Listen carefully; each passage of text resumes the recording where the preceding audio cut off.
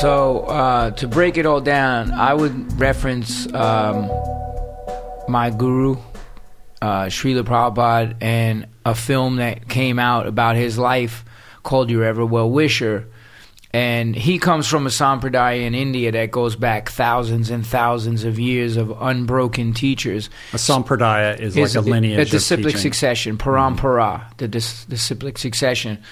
So his spiritual master, his guru Bhaktisiddhanta, said, you have to go to the West and spread this knowledge. Now Prabhupada, at 70 years old, he was already in retired life sannyasi. So for him to get on a ship and cross 2 oceans and have a heart attack, 2 heart attacks, and come to New York because his guru told him to take the knowledge of the Vedas, whereas all yoga stems from the Veda means knowledge. So at 70 years old, he comes to New York, he gets robbed. He's, just his life was about service. So, down on the Lower East Side, opens up a storefront, all the yippies and hippies and Allen Ginsberg and everyone, and he starts the printing of his books. So Bhagavad Gita as it is, Srimad Bhagavatam, all this. So this is back in the 60s. And he came to New York in the 70s, though? No, he came to New York, I believe it was 66. And he passed in like 77. 77, right? Yeah. So, where he came to was the neighborhood where I live and grew up, basically, which was a very dangerous area for him to be down there. But that's the work. While all the other gurus were living up on Park Avenue, that's why I think he resonated with a lot of people, and especially with me when I found out about his story, because he came here with $7 and a case of books. Can you imagine at 70 years old, $7 and a case of books and the order of his guru, and having faith in that order that his guru told him this is already preordained that this is going to happen. There's a golden period, whatever, the age of Aquarius. Everyone's looking for spiritual knowledge. Just go and everything will happen. And it did. People started joining. The temples got built, and the books went out. So when you see people in the robes and the shaved head, those are the monks. So their job is to go out there and follow in the footsteps of the Acharya. Acharya means one who leads by example, and that's what Prabhupada did, and distribute those books to help the next person in line. So coming from where I came from, which was a life of violence and a life of crime and a life of drugs and just all the insanity that me and my brothers had to go through, and still, when I first met the devotees in 1980, I actually met them first in Washington, D.C. when I was hanging out as a punk rocker.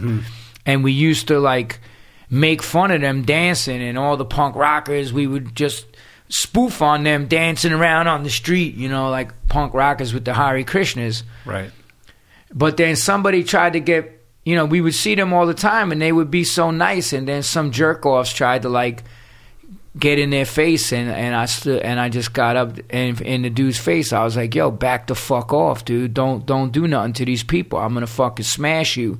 They're not bothering you. Fuck off. And that was before? I got to New York. But see, that was, and when I found out later, it's all about, in a weird way, that was doing some devotional service. It was like, it was planting a seed. I'm hearing the mantra. They gave me the food. They and then even with the bad brains, when I was meeting them down in D.C., I was in this health food store called Fields of Plenty, and the guy would go to the temple every day and go get the food, and then bring it back, and I would steal some of his food. And after working there for 2 months, the guy goes, yo, I know you stole my food every day. I was like, what? I did not, man. Because And he's like, yeah, but it's okay. It's spiritual food. You're supposed to steal it. There's no hard and fast rules.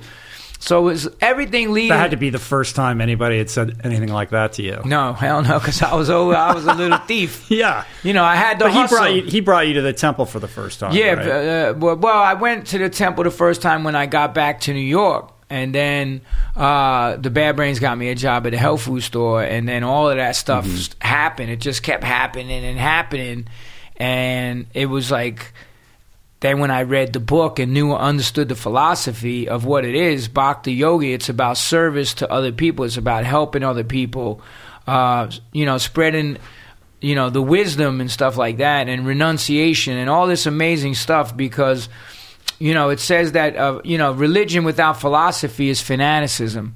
And that's what you have today, is a lot of fanatics. And then, philosophy without religion or devotion is mental concoction. You need a combination of both. So when I read those books by Prabhupada, the Bhagavad Gita as it is, the Ishopanishad, the Bhagavatam, all these little other books, Science of Self-Realization, which was snippets of his lectures to people on certain topics, I was like, and the main chapter that hit me was like spiritual solutions to material problems. Because everyone's trying to fix a material problem with another material answer. It don't work. What really starts healing people, and I needed healing because everything that I had gone through, lockup and the drugs and everything else, I needed to do some deep healing. And punk rock wasn't doing it. Nothing was doing it. It's only when I came in contact with Bad Brains, and then that led me to the health food store, and then I started going to yoga, and then I started going to the temple and everything, and reading the books and applying it, because it's not just about being armchair philosophers. That's one of the things Prabhupada said, was that you don't just read this book and then, okay, I have this knowledge and I'm above you and I feel superior to you. It's not about that. It's about taking that knowledge and applying it to your life, not being an armchair philosopher, and staying humble. Humility. Shinadapi Sanoichena, Taroiva Shahishnuna. You should always think of yourself lower than the straw in the street, devoid of all sense of false prestige, and always ready to offer respects and service to others. That's the mood that you're trying to cultivate as a devotee.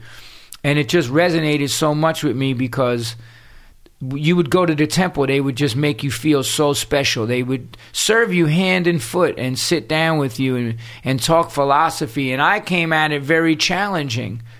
I was trying to defeat it because I thought I was Mr. Philosopher, because I read Gurdjieff, Krishnamurti, all these books. And I couldn't defeat it.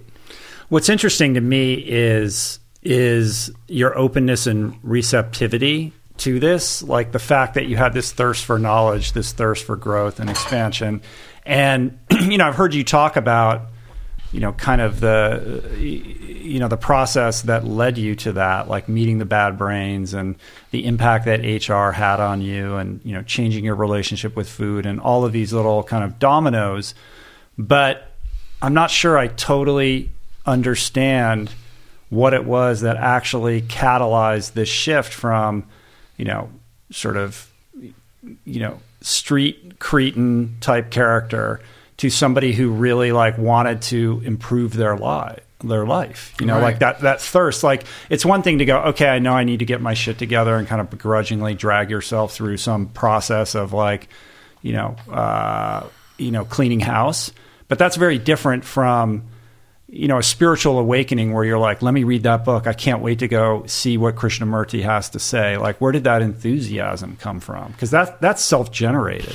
I think it came from the fact that I started seeing how it was making me feel to meditate, and making me feel how to do when I was doing yoga, and then how I felt when I went to the temple and chanted and got up and chanted japa meditation, the Hare Krishna Maha Mantra on beads.